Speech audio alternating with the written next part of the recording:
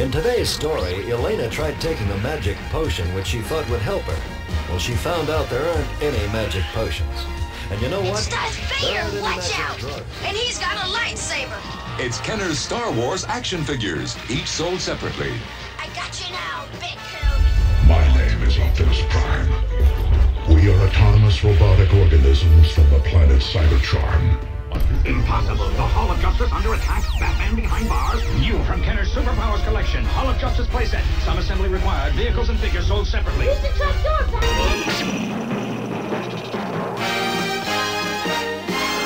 Super Friends. The legendary Superpowers Show. Hey, welcome back to the FwooshCast. This is your hosts, Tony and Nick. Welcome. We're going to talk about toys, the toys that we all love so much. The toys that we love so much, we want to marry them. Yes, and it's probably going to become legal in several states here in the next few years. So. I wouldn't doubt it. This week, we're very excited to be joined by the Fwoosh's own RoboKillah. Hey, Robo. Hey, everybody. Hey. Robo, if you are a Fwoosh faithful, you certainly know him from the boards. He's been there really since the very beginning. Wait, Robo, who's it? I'm member number 3. So there you go. It was something like 1 million posts on the boards or something like that. That might be a slight exaggeration, but yeah.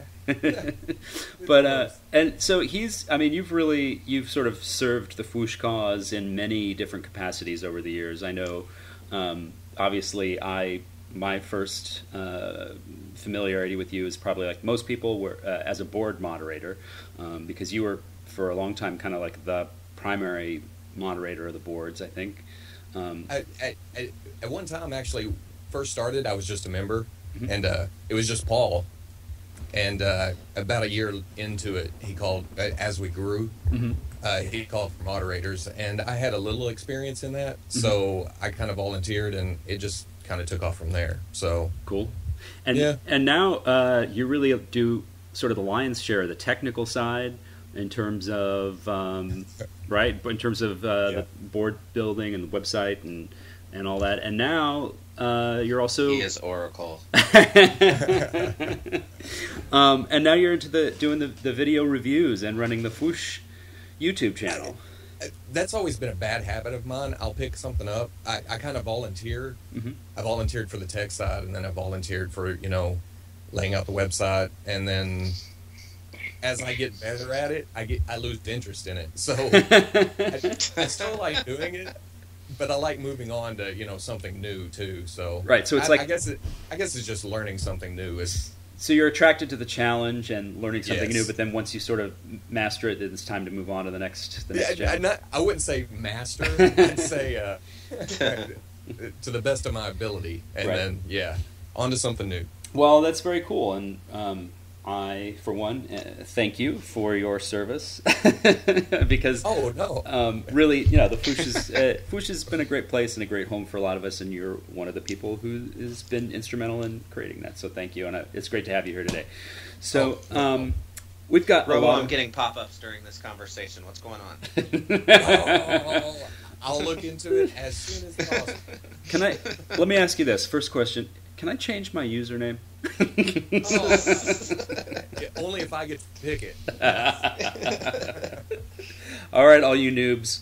There you have it. You can change your username, but you have to go with one that Robo picks for you. So, if that's still, so we're going to there's a lot of stuff for us to talk about today. I don't know where we'll start, but I think a good place is with the video reviews, because this is something. Obviously, we've mentioned some of the video reviews in the podcast in the last few weeks when it's been something we've been also talking about. But this the Fwoosh YouTube videos started about 6 months ago, maybe.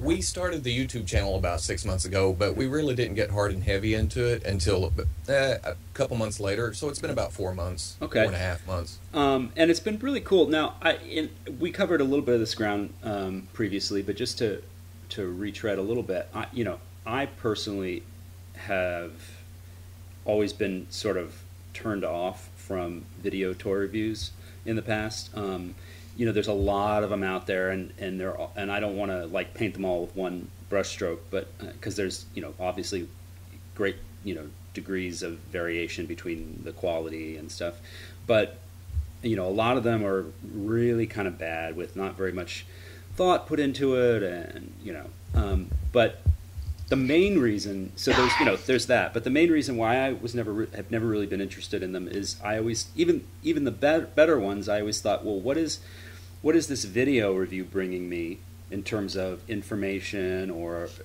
illumination of the product or something that I'm not getting from a static review where I can just kind of focus in on set pictures and stuff. Why does it have to be a video review? And for the most part, I've never come across any that really answered that in the positive. There's very few and far between where it was something like, oh, this is great. I never would have seen this or understood this about this product if it hadn't been in video. Now, right. I don't want to sound like a Fwoosh shill, but the great thing about yours and Cannonball's reviews is they have felt like, oh yeah, this needs to be a video review. Like I am actually getting something out of watching this as a video that I wouldn't get from a static review. And it's all, and even on like, there's been a few figures that you guys have done a video review that Nick or somebody else has also done a static review on the regular site, and it's kind of like great to have both of them. They sort of complement each other. I completely agree, and I used to feel the same way. I mean, that's why I was so nervous about jumping into this, was because I really had no interest in video reviews before, and I don't know. At first, it was just to demonstrate articulation, range of movement. Mm-hmm. And that quickly just became full-blown reviews. Mm-hmm. Only because with the work involved in making the video review and then turning around and writing a review, editing pictures, it just became easier to just put everything into the video. Mm-hmm. I think to give some background on that is that if Pabs is nothing else, he's gung-ho into exploring all kinds of new outlets and medias and opportunities for the site to expand and grow and kind of take advantage of. And I remember when we were having this, which I guess it's fair to call a dreaded YouTube conversation, some time ago. He kind of put the question to us, and like the jerk that I am, I immediately dropped out of the conversation because at the time I was still extremely anti video review, and I personally didn't really have anything. I didn't want anything to do with it. So being the group that we are, that kind of left Robo standing there being like, well, well, this is a new challenge for me to learn. Related, the necessity, or at least the perceived necessity for it, is actually what drives our best results. And that stilted, awkward conversation about a topic that nobody really wanted to breach at the time has really turned into something really, really cool. And I can't believe how I'm actually sitting here saying that I now look forward to video reviews from people. And again, like Tony said, not just from a level of shill, but video reviews kind of they're like anything else. If you're ill prepared or you don't have a certain level of ability when it comes to doing something, it shows. But on video, I think it really exacerbates that. Yeah. So you really have to take the time and be cautious when you're doing something like this, and not hitting any cringeworthy moments, or making sure that everything is in focus and covering the things that are important about the figure without going off on some sort of tangent, to me is really the driver behind a good video review. And these guys, either by studying ones around them or just coming up with their own thing independently, they have definitely been able to hit that for me in just like you said, 4 short months. Yeah. So, and starting these reviews, I've grown to appreciate all the other video reviewers out there. I'm not saying I'm part of that group or anything, because some of those guys are insanely talented in making the reviews. I still feel like I'm learning. Cannonball still feels the same way. We have our different styles. A Cannonball would go straight through one take, and you talk about what I'm doing right now, stuttering along. I do a lot of editing in my videos to take out, certain things that I didn't like about the video. I'm impressed with Cannonball, how he can just run straight through a video. Yeah. What would I can't do it. What would you say is so far in this new learning this new challenge? What has been the most difficult thing, either to sort of get your hands around, either technically, or maybe the biggest thing that you hadn't occurred to you until you came up against it? I don't know. What are some of the biggest things you've learned? The tech side, not so bad. I mean, it came pretty quick, but that's not, or so is work on tech stuff or learn tech stuff. The biggest thing for me is I still feel that I'm not quite comfortable in my cross. I still can't watch my own videos. I can't go back, and I'll edit them, but as soon as they're posted online, I can't watch them again, because during the editing stage, I've learned that I say "so" a lot. So or "but." I say "so" and "but" constantly. Well, that's better than and so. Now, one of the things that both Cannonball and I do the same way is we don't. There's no script. There's no think. At least for me, anyway, for the most part, there's no thinking. I open the box. I go into the review, because if I wait too long, I talk myself out of stuff. Interesting. Certain negatives, I'll say, oh, that's not so bad, which is I've had some comments on some reviews that they like, that we just point out negatives as well as positives. Right. So you're saying, like, if, when you open a new toy and you're first playing with it, if say like the range of motion on the elbow is pretty limited, your first reaction might be, oh, that's sort of a limited range of motion. Whereas if you play with it for a while, you'd be like, oh, that's not so bad. He's not a kung fu fighter. It's okay. No. It's for me. The videos I'm happiest with is, actually the videos I'm happiest with is when the toy fell apart in my hands. It's only happened a couple times. Which one was that? I have not seen that one. It was the Funko Magic the Gathering. One of the girls. It just broke apart in the torso. Oh, and boy! It's just that initial shock reaction, that I don't know. I guess that pure emotion of your toy breaking in your hand. I got to go back and watch that one for sure.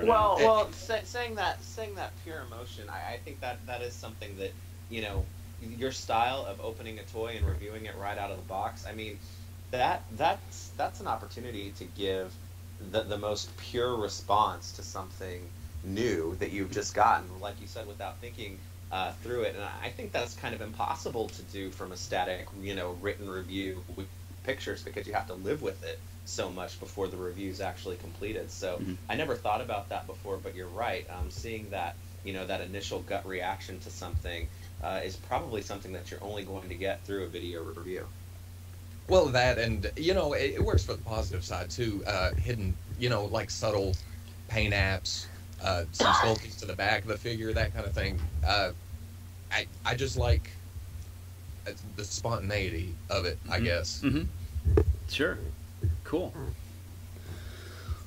And what do you guys, in terms of, Fwoosh editorial, now that we are doing more of these video reviews, and we obviously continue to do reviews on the site, and sometimes, you do it, it overlaps in terms of the toys you're covering. Now, I mentioned that I find them often to be complementary to each other, the site review and the video review together. But do you guys have any sort of plan in terms of, well, if we're gonna do a video review of this one, maybe we either won't do a site review, or the site review will be more limited, or in terms of just choosing the what you guys are approaching in terms of the products. What goes into that? Go ahead. I think that when we make the decisions to do both a video review and a site review, oftentimes it's from, we both got something, we both like it, we both want to give opportunity both on the YouTube channel and on the main site to do it.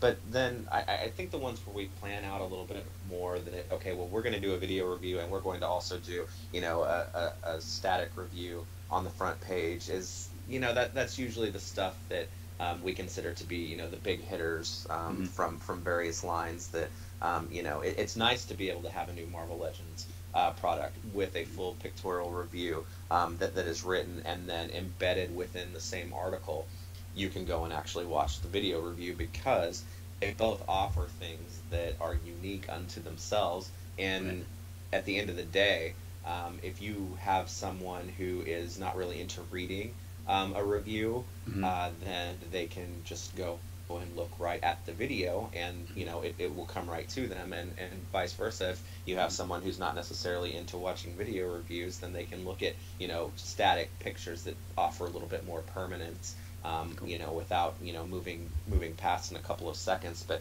I really think it does offer just more to one overall review, where you get to hit all the different points, be they moving or static. Cool. And then go ahead. The problem we've had so far is people are used to just pictorial reviews on Fwoosh, and the video thing is still new. It's still strange. It's still something different. So we haven't had much luck of just posting the video review on the front site. We get complaints that they want to read it, they want to see the pictures, but eventually I would like to move away, because really, when it comes down to shooting the video, editing the video, getting the video posted, by the time we turn around to write the written review, it feels like we're rehashing. Right. So when I go back and reread it, it feels not quite finished, because to me, as I'm writing it, I'm like, I've already said all this. I'm just going over the same, and then editing the pictures, uploading the pictures, layout, everything else. So in a perfect, it'd be a video review by one person and then the written review by another person. Yeah. So, and then on top of that, you get 2 points of view. Really, I'd like to see video review just praising the figure, and then a written review just tearing it down. but it comes down. We all like toys. I'm not really a negative type of guy. I find if I buy a toy, I'm gonna like it 90% of the time. So easy to please, I guess. Yeah. Cool. Well, another thing that Robo, that you're sort of known for, I guess you could say, around the Fwoosh parts is customizing. You've been one of the longtime customizers at the site, since the beginning, and within the customizing world, I think a lot of people would say that you're best known for your paint work. So I'd love to talk to you a little bit about that. That came kind of from necessity. I couldn't sculpt with a dam, so I thought, well, I better pick an area and just go with that. So I'm not a well-rounded customizer. Well, definitely your paint work for sure is sort of. I think that you could say it's the best of anyone that I know. There's other great ones too, but no, I I couldn't think of anyone that I would say was better than you in terms of that. Is certainly in that aspect. I wouldn't go that far. I mean, there's more guys out there that. Well, especially lately. Yeah, there has. It's the whole world of customs has gone through an interesting sort of evolution, I think, in the last year or couple of years in terms of it's, and this is totally unscientific, there's no data or polling or anything on this, but it feels like there's sort of fewer people doing it than there was maybe 5 or 6 years ago, but the high end people have like gone to some crazy new level, and then there's more people in the sort of entry level end than there used to be. It seems like 5 or 6 years ago there was more people, and they were all sort of closer together in terms of experience, talent, execution, and now there's maybe fewer but more at each end. Does that sort of, you guys feel that way? I think it comes down to I can't prove it, but the quality of figures coming out right now, mm-hmm. and the scope. I mean, just so many figures coming out from different companies that back when I started, there was DC Direct, but there wasn't any Marvel company. I mean, there wasn't any Marvel figures that were really coming out that mm-hmm. were 6-inch, Mm-hmm. Of course, at that time, we didn't know much about super articulated. We were just taking DC Direct figures and turning them into Marvel figures, but or wrestling figures or whatever else. And then with Spider-Man Classics, it just blew the doors off mm-hmm. possibilities of what can be made. Mm-hmm. And I think there was a big rush at that time mm-hmm. for Marvel figures. I say that I've never really fancied myself much of a customizer, but I have done some things in the past that were just really bred out of necessity, and by necessity, all I mean is I want that character on my shelf. But Robo is right. We're kind of in an age and a reality right now where, with the exception of a few very point things that I'm actually trying to get back into with customizing right now, it's really hard for me to come up with a lot of things that I say, gosh, I'm really going to need to customize this right now, because either it's not on my shelf, but really anymore it seems like it's just not on my shelf yet. There are so many opportunities now that you don't have to take because so much stuff is getting done. Right. Yeah, I'm really sort of for me, and I don't have, my volume of work is probably on the smaller side to begin with, just because of time and stuff. But I go through it like everyone does. I think go through phases where maybe you're sort of like, some of these golden age characters that I really want to do. And you do like a few of those, or maybe a team where you think, I'm trying to fill out my Avengers or something, and you do a few of those. But so right now I'm really moving away from the Marvel stuff, because it's sort of like you were saying, Nick. It sort of feels like, well, that could be coming. At any moment. So and for the longest time, I mean, I got into customizing really kind of in the next iteration from what Robo was talking about, is that he started with taking the only thing that existed as far as DC Direct goes and turning them into Marvel. Well, when I started actually getting into it, it was, well, I've got all these Marvel Legends figures now that are awesomely articulated, and where the heck is all my DC stuff that nobody's making? Exactly. And then Mattel came along and started doing DC Universe Classics, and that pretty much stopped me from doing any kind of customizing whatsoever, because by the 5th or 6th series, it was evident that they were really going to get into these characters that I originally thought weren't going to be possible. But now that line has ended, Tony, to your point, I'm thinking about getting back into the DC side of things and trying to do some of these characters that were never made, because for me, it's representation on the shelf, because I've never been one that's going to say, unless a figure just completely sucks, I'm not the type of customizer that says, I'm going to take this figure and I'm going to try to make it better as it stands on my shelf. Usually if a character comes out and it's factory made, I don't mess with that figure. Right. So it really is the character representation.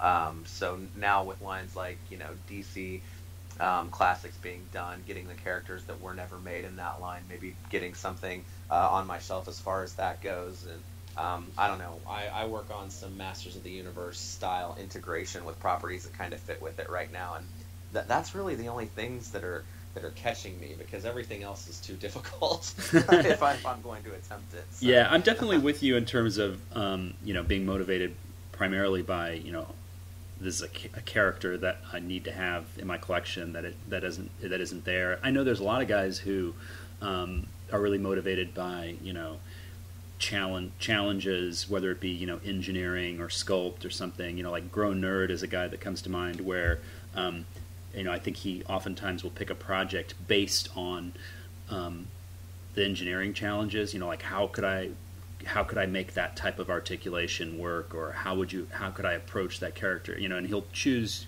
figures because of that. I think for me, that's only comes up if it's necessity. If I decide, I've got to have a Larvox, Green Lantern, and then it's like, oh crap, how the hell am I going to do that? What have I gotten myself into? I would never choose a character because of that. But I think you're right, and I think Grown Nerd is he's one of those guys that he's the opposite of a customizer that I am a lot of the times. He lives the adventure of actually customizing. To me, right. It's I want this character on my shelf, and I want to just get to that point. Right, right.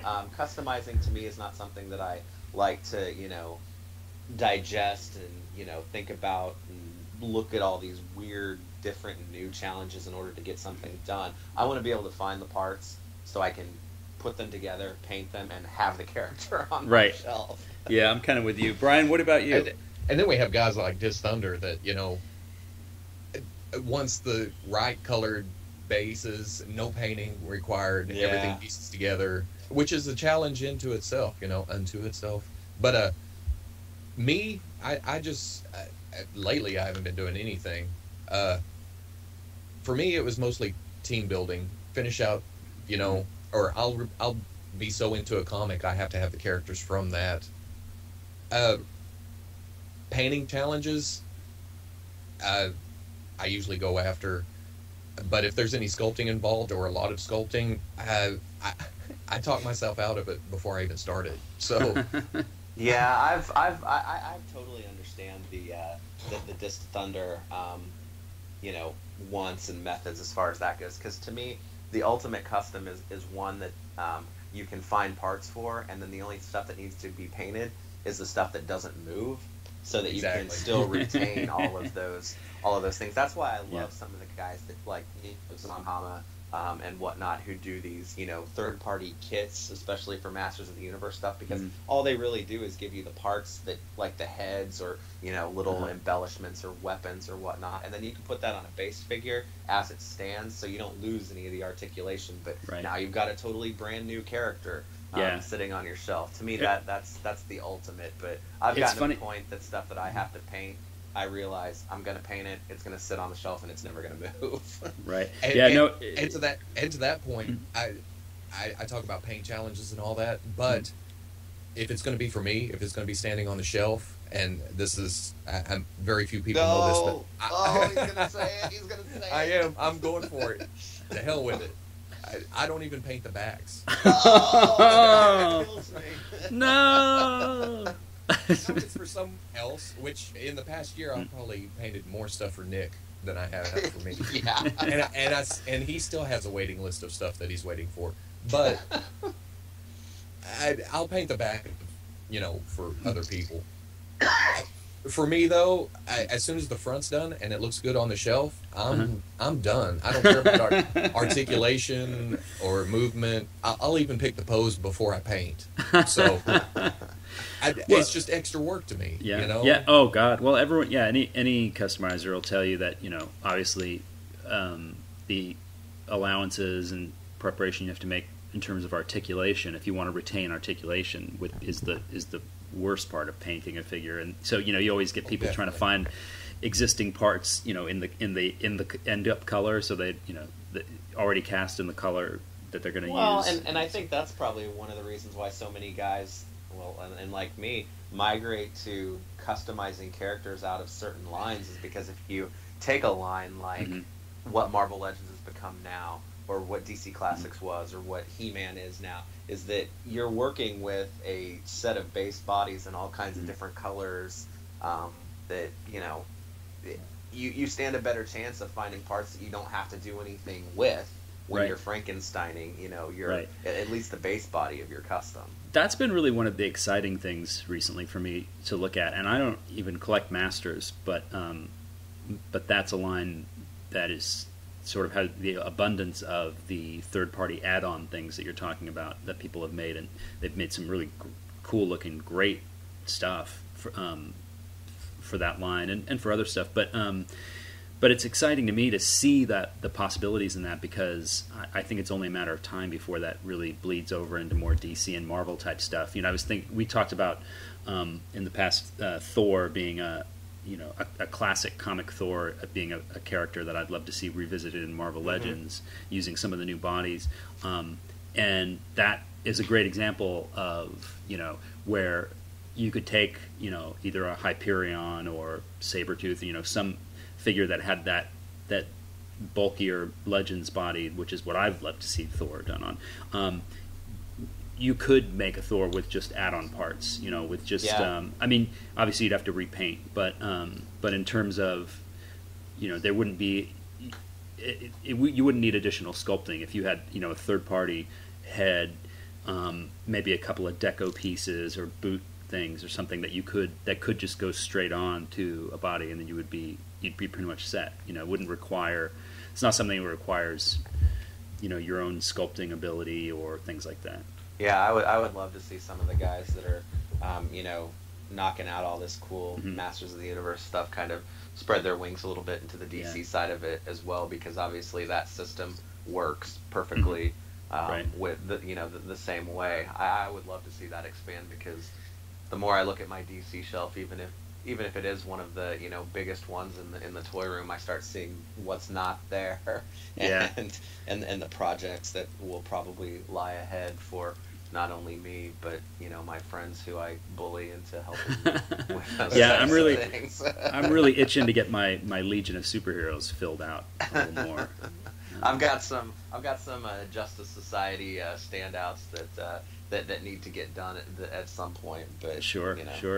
Yeah, well, you know, Johnny Thunder's Thunderbolt was always one of my.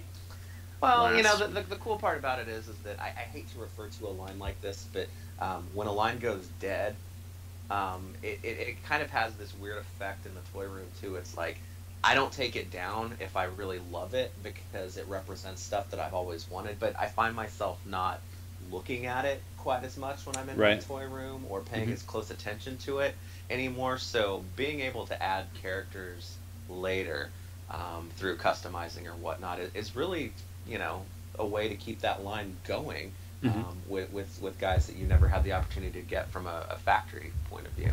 Yeah. But for me, that goes all the way back to what I was talking about earlier about learning something, getting decent at it, and then moving on. That falls into my collecting too. When I finished my Secret Six project, I'd poured so much heart and soul into it that as soon as I was done, which I'm not technically done, but as soon as I was done with the main group, I don't know if I bought many DC figures after that, because in my head I considered my DC collection complete. Yeah. And I moved back on to Marvel Legends, which my whole collecting quote unquote career, I as soon as I find something new and shiny, I move. You know, the other ones go in the bin. So I don't know. I'm weird like that, I guess. Interesting. Well, we're still on the lookout for that perfect Liberty, so we'll find out. Yeah, exactly. For the perfect what? The Liberty Bell hair. Oh, yeah. Yeah, no, yeah, that's a tough one. Yeah, I feel like that's just as a sidebar, I feel like she was probably one of the next figures we would have got from that line. Oh, trust me, I've been boring Robo with talk of that figure since the DC superheroes days, I think. I've had like 3 base bodies and 6 hair pieces ready to put together. And as soon as I start piecing it together, it just doesn't look right. I don't know what the deal is. Damn you, Jean Grey movie version. Yeah. So close. Yeah, I thought we were going to have some help with Moonstone, too, but you're right. It doesn't have that little forehead kind of drape. It's, Interesting. Well, you got some new figures coming out soon, so maybe something will be fun. And you know what's kind of cool? I'm sort of going on a tangent here, but this sort of relates to the sort of third-party stuff and just generally the possibilities in customization now, either through more people doing casting or through 3D printing and stuff. But you know, in the past, you know, if you were a 6-inch guy or a 112 guy, and you're looking for parts, you're sort of limited in, you know, trying to source parts from other figures from the same scale. But now it's like, oh, if you find, you know, a 12-inch figure that has the right head, you could have somebody cast it and shrink it down to the right scale. Or, that type of stuff is just that kind of blows the doors off of everything, because when you've got guys like Glassman who can take and literally change scales completely, or do factory correction like he did for me with that Episode 3 Obi-Wan Kenobi Star Wars Black figure. Everybody hated that figure when it first came out because it didn't look like Ewan McGregor, because the paints were terrible and the head was way too small. The minute that Glassman got done bringing that head up to scale better and everybody saw it unpainted, it was like, that's got one of the best likenesses in the entire line. So you're right. It's just that type of avenue that you can explore now. It really makes a lot of the possibilities endless. Well, he did the same thing for Puck too. I didn't really care for that Build-A-Figure until I got the resized head. I mean, it looked just like a miniature human, but then it brought it all together just by a slight size change. And I look at that, it's like magic. I have no idea how it works. Are you some kind of wizard, sir? Are you a wizard? But it's very cool. I mean, it does sort of blow, like you say, blow the doors off the whole thing. And obviously, 3D printing as well. It's just only going to get more and more prevalent. I think a part of it too for me is that it takes a hobby that I consider to be relatively passive, because I like the figures and I get them and I put them on a shelf and I have them to enjoy and to admire. But just because of my schedule or how things go for me, things don't get as tactile as they probably should anymore. But the whole customization part of it brings it to life a little bit more, so that you kind of live with it, and then stuff eventually goes on the shelf, and that's where it belongs for me. But it just brings another level to the hobby. Right. Well, speaking of another level, like let me go back to painting a little bit.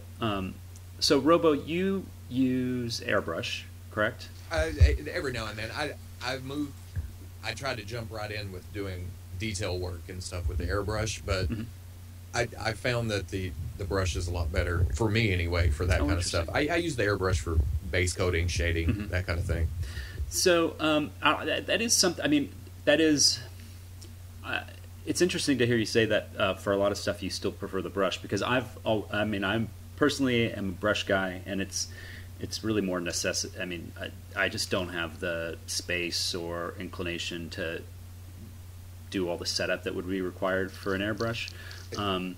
It's some work, yeah. Yeah, but I know, I see guys that work with the airbrush, and it does sort of take it to a new level in terms of a lot of the stuff. I guess especially for base coats, shading, or just evenness if you're doing line work or stuff like that on a figure. But when did you first pick up an airbrush? Like how far into the game were you before you first? Man, let's see. Technically, I started the customs about '97 with the 3 3/4 Star Wars figures. That's all I was collecting up until Spider-Man Classics. Oh wow! And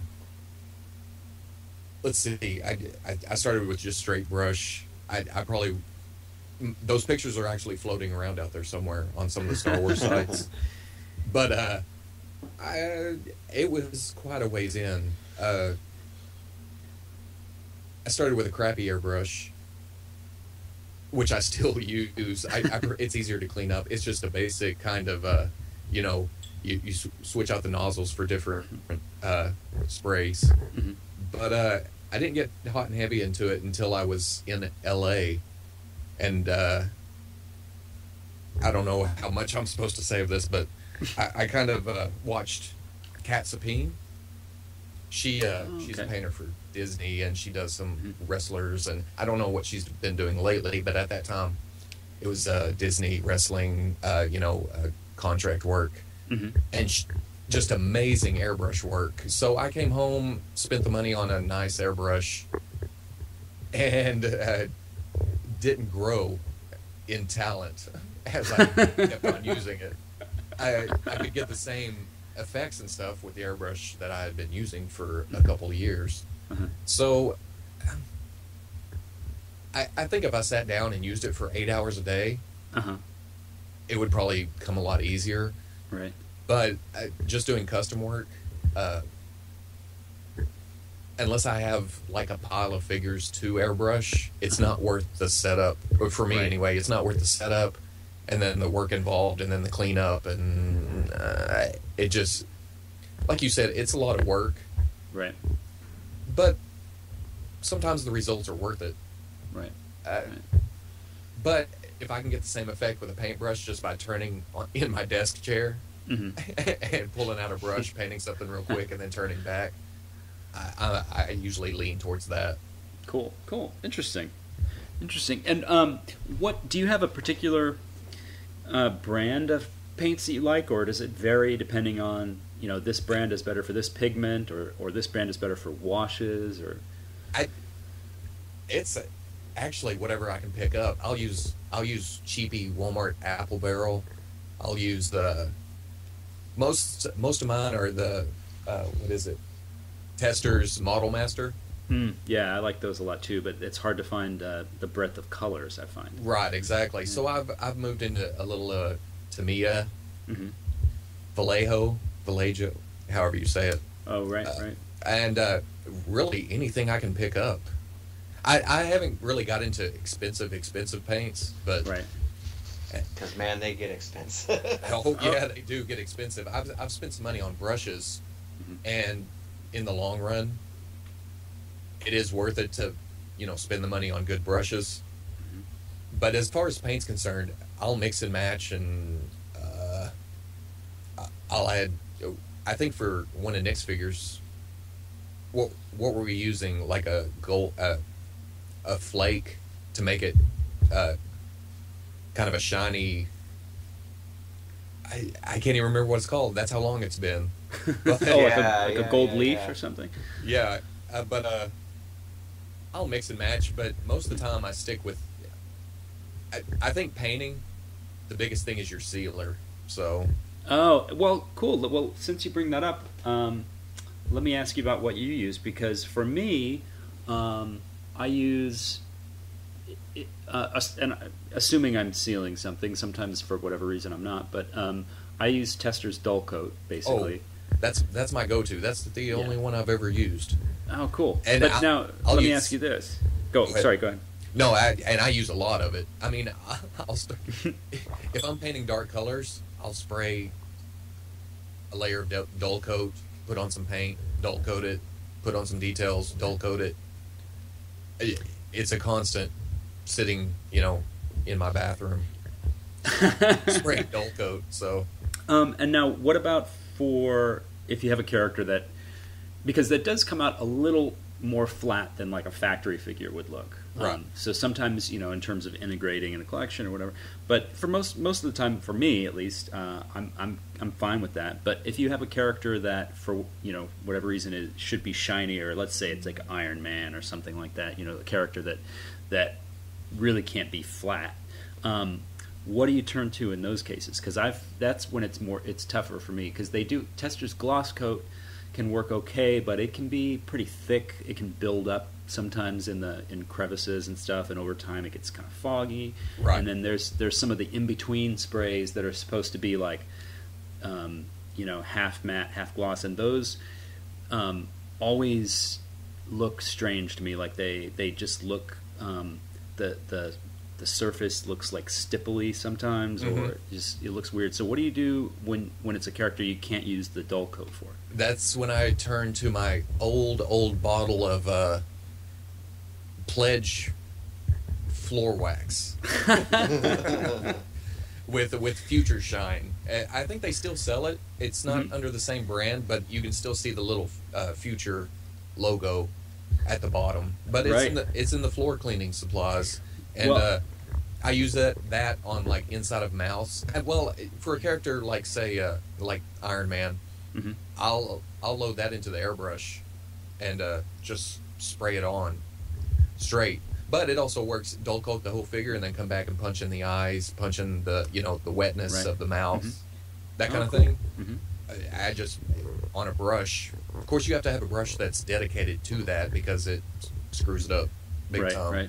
Well, yeah, I remember some time ago you gave me that tip about floor wax when I was making a Chassalon Green Lantern figure, and I was having a hard time, and I actually used it on him, and it came out great.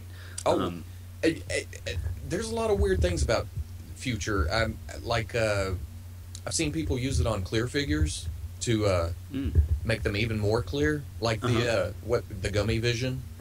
Oh, right. Way back. I don't know what it does. Again, magic. And how do you? I don't really get into the technical side of it. If it works, I'm going to keep using it. So. And how do you find that it, over time, is that something? Do you need to, if you've got a figure that you've waxed, so to speak? I mean, I guess, like if you were waxing your kitchen floor, at some point in time you got to sort of go back over it, buff it. But I don't know. But that's a floor that you're walking on all the time. Maybe with a figure, it's a lot of traffic. And I don't know how it works for, say, if you have a figure that's still fully articulated, you still play with, like all of mine, they don't get touched again. Well, they get touched. I move them around, but they don't get reposed or anything. So I don't know. So I haven't had a problem so far. Right. Cool. And what's on your workbench right now? Anything? I have some snakes, some Masters of the Universe snake men. Ah, okay. That have been sitting for I don't even want to think about how long they've been sitting there. I work on one every now and then when I send Nick a package, I send one back at a time. Just to hey, and they're awesome. That was the gold flake one or silver flake or something like that. You put that on the green snake. Right. Yeah. But other than that, I haven't read a comic in a year for no reason whatsoever. I just haven't had time. But I would really like to do another Astonishing X-Men team. Oh, cool. Yeah. Kitty Pryde has some room for improvement by this point. Exactly, and so does Cyclops. For sure. And now that has the since you started out doing Star Wars stuff in the 3 3/4, has the Star Wars Black started getting your juices flowing in that direction again? I haven't. Actually, he has. He painted Obi-Wan. You painted Obi-Wan. I did paint it. I painted two, and that's another thing I don't like to do. If I've done one figure once, I never like to do it again. But I did paint two heads at the same time, and then I sent Nick the better one just to say, because I'm my own worst critic. I can't show other people my in person at Comic-Con. People are why don't you bring customs? Because they suck. To me. They look okay in a picture, but I don't know. In person, you can point out the flaws, and then they'll flip it over and see the back's not painted, and But with the Star Wars Black, actually, I posted the promo pictures for the Bosk and Wampa. Looking at Bosk, I really want to make a Boshek. So. Sure, yeah. That may open floodgates because I remember making a Boshek way back, and he's the starship pilot in the cantina, right? Yep, sort of human guy with the Yep, he's wearing Bosk's uniform, and he's got He's got the big 70s sideburns. Oh yeah, definitely. Yeah. And with as many heads as we have in the 6-inch scale, surely I can come across something that For sure, yeah. won't require a lot of sculpting. Yeah. Yeah, those Cantina aliens, that's always the thing to fill out. Well, right? you mentioned the Wampa too. From the looks of the package pictures, you may just have a light painting exercise ahead of you for him as well, because it looks like he lost some paint detail from prototype to final figure. I can't believe they didn't paint his horns. That's just weird to me. Well, I'm hoping that, because if you remember when they showed the carded images of Anakin Skywalker, he had that kind of white cloth underneath. I'm hoping that might be the case with this, because that is a glaring omission. That's like a miss, not just something that they removed. Yeah, I mean, there's 3 paint applications on it right now. They added all the red for around the mouth, but not the horns. It's just oddball. And I see a lot of people complaining already about the possibility of the right shoulder being a swivel, but I don't know. It's kind of hard to tell, but it does look. Well, you know what? I'm looking at the picture right now, and what you're talking about is the left shoulder arm. The left shoulder looks to be sort of a ball joint, but the right does look like a cut swivel. But I wonder if that's because it's removable. Yeah, I think that's probably why they did it. And I think that's it. I mean, or that, and maybe the fur sculpt is covering something. I don't know. It could be. Yeah, it is. It is hard to tell. So it's possible that we could just be missing something, because that fur, like you said, that fur sculpt comes out further on the other side. It's hard to tell. Plus, it's been a long time since I've seen Empire. Did he cut at the shoulder, or did he cut at the elbow?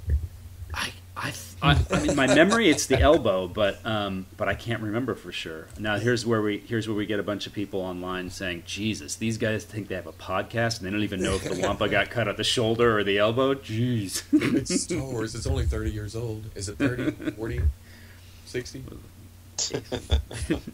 It's a long time ago. Yeah. The last copy of Empire and Return of the Jedi I actually still have, is VHS. And I don't have a VCR, so. Oh no! Yeah. I guess no Blu-ray special editions? No, not yet. I'm excited about this Bosk figure because he, he's the perfect example of a Star Wars character that had, like 40 seconds of screen time, but is like so cool looking that he has a huge fan following. Is it sad I like him better in the package than the loose shot? No, I think I agree with you, and that kind of touches on something that I was going to mention. It seems like now, and I could be wrong just because my eyes are playing tricks on me, but it's like some of these recent figures, and I remember that Bosk was actually done in-house by a Hasbro sculptor, because he really liked Bosk and he wanted to be the one to sculpt him. But some of these guys, like the Bush Leia and the Han and Luke that are the Hoth Han and Luke that are coming out, I don't know, they're starting to look a little less like 6-inch figures and more kind of scaled up 3 3/4 inch figures, which is kind of Hasbro's internal signature. So I don't know, that's I don't want to start screaming and being afraid of it right now, but that to me can be a little concerning at this point even. Yeah. Interesting, because the thing that this line really has going for it was all that real close attention to detail and the sort of the intricacy and care put into it by Gentle Giant. The thing that I always go back to with that is that the work that was done, especially on the early waves, is that I think it was your pictures, Tony, actually from the Toy Fair, where the first series was debuted.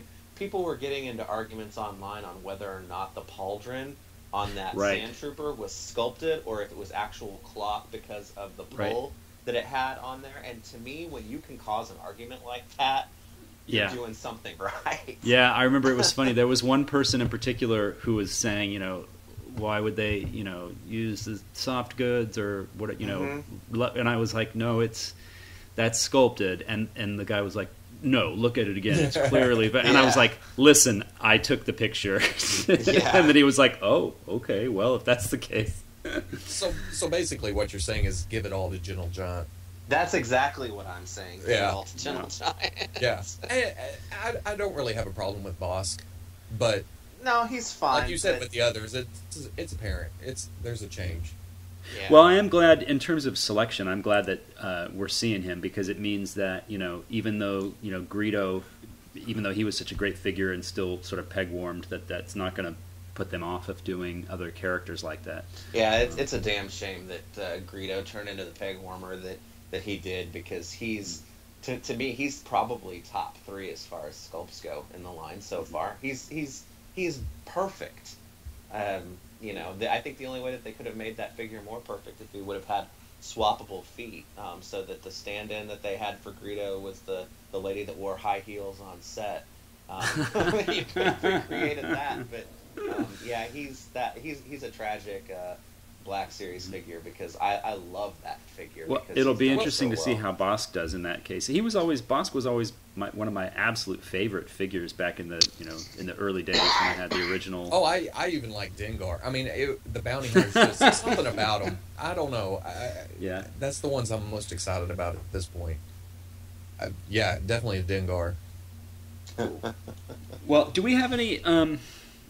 What do we know in terms of release dates for some of these next 6-inch Black figures? Well, we know that it's Yoda, the Clone Commander, and a TIE Fighter. Yeah, TIE Fighter pilot. They're coming next, but I would guess they're a month away or so. Right, but we'll definitely see them by the end of the year, though. I wonder if the Yoda wave might already be here, but there's stock strikes going on right now. Oh, sure, in Southern California. So it seems like it's right about at that point in time when they were showing up on the Chinese eBay sites, and just enough time has passed now that it's like, if it's anything like the last assortment, it's like we should be seeing these in stores, really, really soon now. So right, and the Bausch Leia, is that slated? Because I know these aren't necessarily waves like we traditionally think of waves, but is that supposed to come out closer to the Yoda series? Or I think she's in the IG-88 wave, which was after the Bosk series. Okay, so that's probably the spring. Yeah. Okay. But at the same time, they're only showing 2 single-carded figures, so who's going to make up the other 2 figures in that case? Well, wasn't there a Luke Stormtrooper, or was that a 3 3/4 figure? No, that was. I think he comes later. Okay. Which is interesting too, because if you've pulled the head off any Stormtroopers or any of the human characters, there's a huge ball neck difference. So I don't know if they changed the torso or if they changed the heads for, to make them compatible for the Stormtrooper. Oh, right. Well, and I wonder what they'll look like, because it is. I'm looking at the Han. I'm assuming that's a swappable head and not a helmet that actually fits over his head, right? I don't know. That there's something a little off about that helmet that to me Definitely says that that's going to go over his head.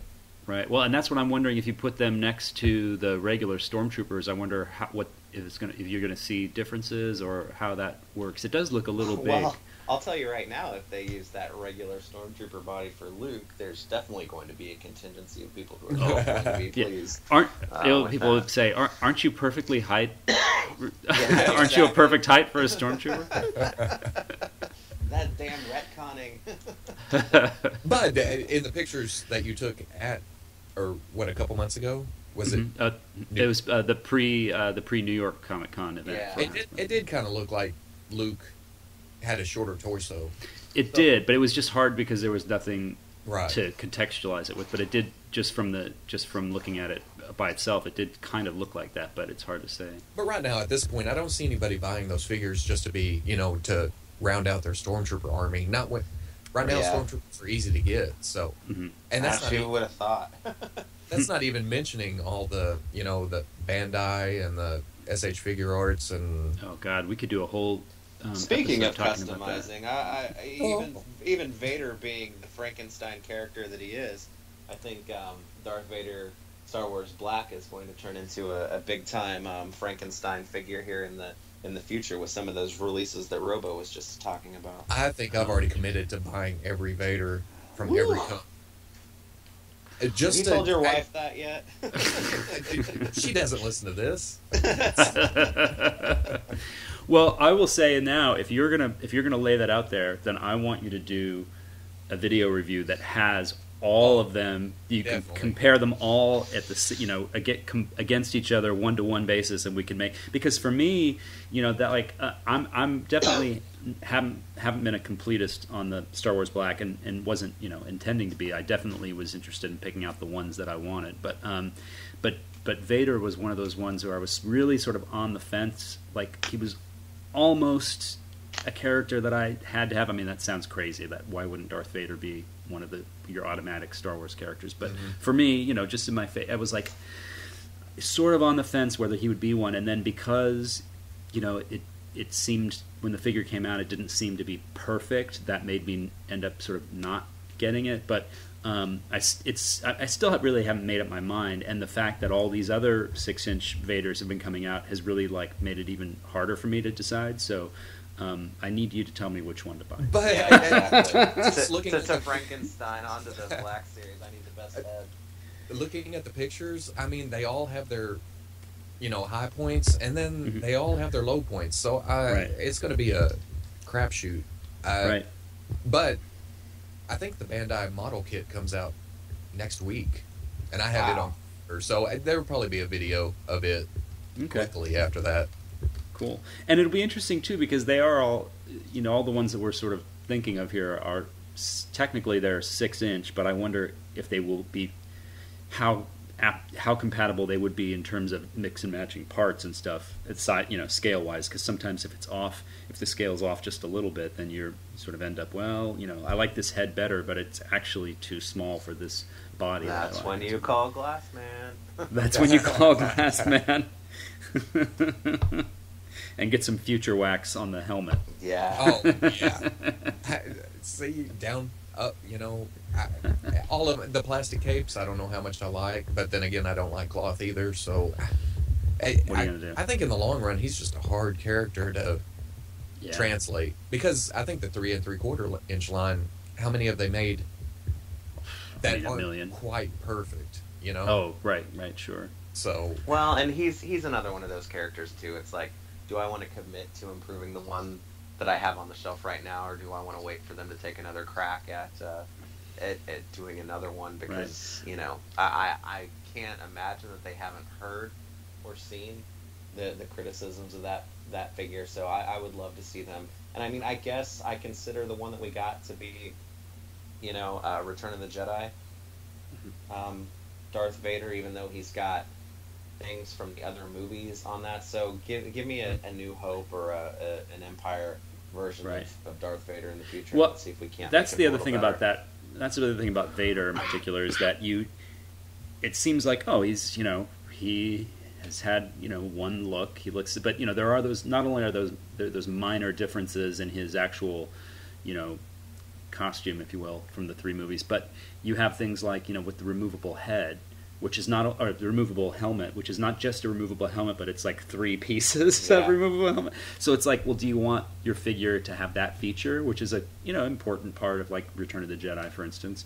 So if you say yes, I want the figure that has that, then that alters what it can look like when it's all put together, because you've suddenly got to make pieces thick enough to snap on or big enough to fit over something, and so but then if you say, well, I want the helmet to be more properly scaled and look better when it's all together, then you sort of eliminate the ability to have that the 3-part takeaway thing. So it's sort of like, what do you it kind of seems like they tried to make one universal Vader figure and sort of suffered a little bit, which for something, as long as not lately, but way back when I used to do, Star Wars forums, that's not the way to go.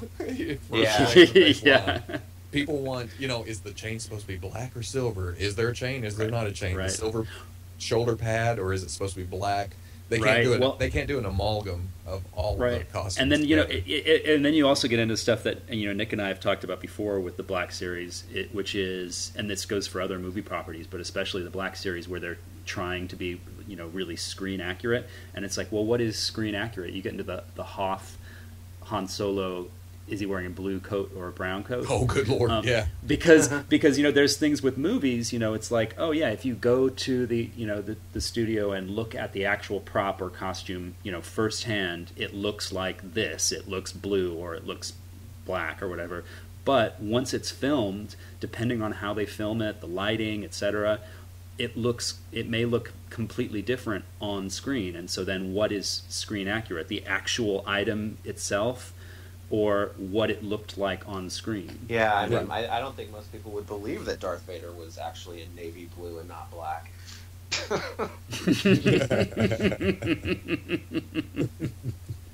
But that plays into heights of characters and stuff. You have a character where the actor may be a certain height, but on screen they're shooting him or her in a way to make them either taller or shorter or something. And so it's like, well, which do you want the figure to be the height of the actor that portrayed it, or do you want it to be the height that it appeared to be on screen? Well, and, that was the shocking thing, and I know we've talked about it, about the Chewbacca figure. I think for a lot of people at first is that, wow, out of the package, he looks taller than he ever really was on screen. But they went with the actual Peter Mayhew height, and in the long run, I'm glad they went that direction. I love giant Chewie.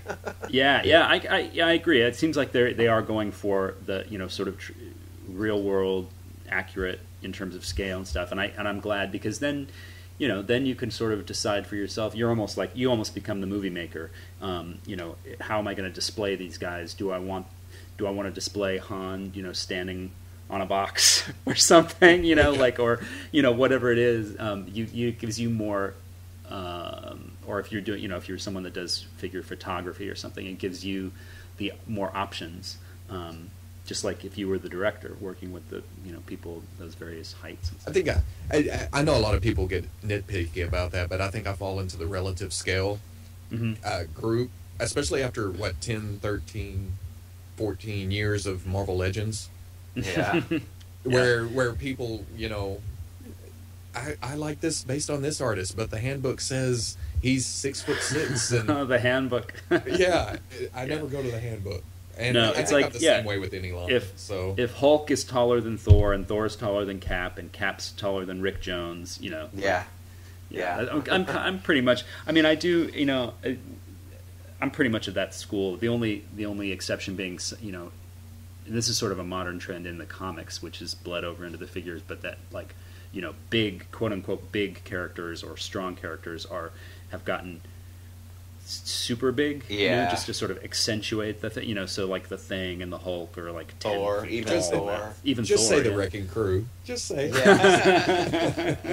yeah. Well, that's the thing too. When they, those were such anticipated figures, and they came out, and the figures were so big, and a lot of people, myself included, were like, oh, well, they're, and I personally, I can live with it, but as a lot of people pointed out, look at their recent comic appearances, and that's actually how big they're rendered in the comics these days. Lord. So, yeah, I tend to gravitate towards newer interpretations for the most part.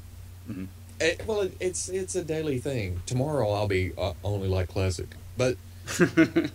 And that's where customizing comes in again. It's just finding what you like. Right. Well, and my rule of thumb is always, is this a better representation? Is this figure a better representation of this character than we've had so far? And sometimes if it's the first representation of that character, then it's automatically But there are some people who are like, even if it's the first attempt at a long-awaited character, if they're if it doesn't satisfy whatever critique they may have, they'll go ahead and pass on it. For me, it's got to be pretty bad. As long as it's either the first version or the best version so far of a character that I want, then I'll probably get it. Well, with the Wrecking Crew, we have 3/4 of the team, and I got them on the shelf. I liked them, and a day later, I wanted the what's the thug look? They were wearing beanies and right. Scotty. I can't remember what the artist's name was, but yeah, I don't know why I like that interpretation too. I'm easy to please, but picky every other day. Sure. Well, yeah, I mean, that's the thing. It's like there's so many great, like I'm generally a classic guy, because and I think this is pretty common. Like the characters that I'm interested in, that I want in my collection, are characters that I made a connection with at some point over time, and so if you get a figure of them, you want them to be in the design of which you remember them. So it's not necessarily that the quote unquote classic costume is better or better designed. Sometimes it is, sometimes it isn't, but it just happens to be the one that I identify with them, right. Personally, because of my age or whatever. But a lot of times the new costumes for a lot of these characters, particularly on the Marvel side, I think, they might not be my preferred costume. If I look at it objectively, they are better costumes in a lot of the cases, So. And that's why I consider lines like Marvel Legends and DCUC completely different from a line like Star Wars, because there's only so much reference material to pull from for a movie-based line. So I can see people getting nitpicky about that kind of stuff, but toys are toys. I like toys. Yeah. I'll buy a toy. As long as it's plastic and stays together, I'm good. Yeah, for the most part. Yeah, I agree with that, because with me, with superhero lines, it's more about iconography. It's not necessarily, a certain era of costume or the one that I grew up with or whatever. It's just, I think everybody kind of has that thing in their head that when somebody says a character's name, it's that iconic image of them that pops into their head, because it's what has either been done for so long or what's used on a lot of branding materials or blah, blah, blah, blah, blah. That's generally the direction that I try to go to with superhero lines. Right. Cool. Well, on that, I think we're about out of time. Last comments? I like toys. And he talks about them on YouTube, so check them out, subscribe. Yeah, thank you, Robo. Thank you so much for joining us today. That was really cool. This was fun. Yeah, and everybody definitely check out the Fwoosh YouTube channel for both Robo's videos and also stuff from Cannonball and stuff from others. Cannonball just went over 1,000 subscribers, so in 4 months, that's pretty good as far as I'm concerned.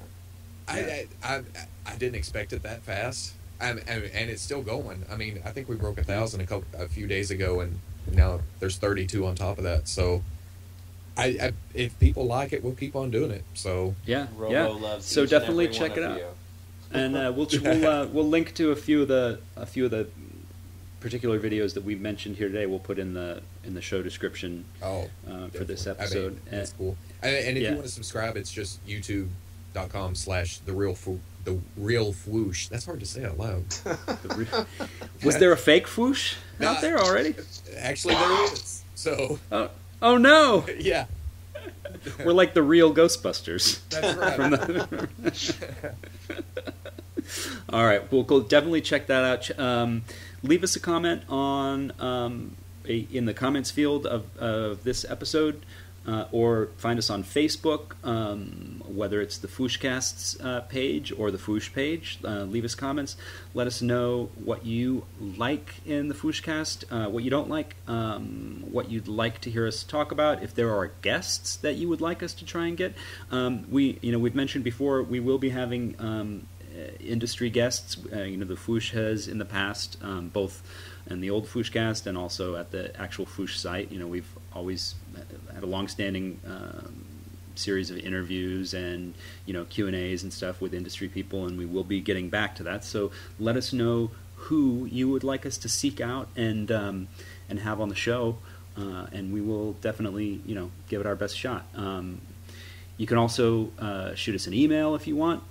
Send it to VB. He's at VEEBEE@thefwoosh.com. You can find me on Twitter. I am Costume Contum. If you can find that on if you can spell that, if you can spell that, but and there'll be a link, on the show description page here. But yeah, find us on whatever platform you choose. Give us some feedback. Let us know where you want us to go. Until next time, I am Tony for Nick and Robo. Play nice. Thanks. Bye. Bye.